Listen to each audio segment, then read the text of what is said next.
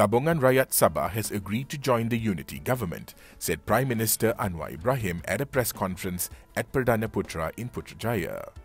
He said he was informed by GRS Chairman and Sabah Chief Minister Haji Noor. Anwar said this meant that his government would have a two-thirds majority in the Dewan Rakyat. Anwar also gave an assurance the cabinet will be downsized, but did not elaborate. A minimum of 148 MPs is required for the government to command a two-thirds majority in the Dewan Rakyat.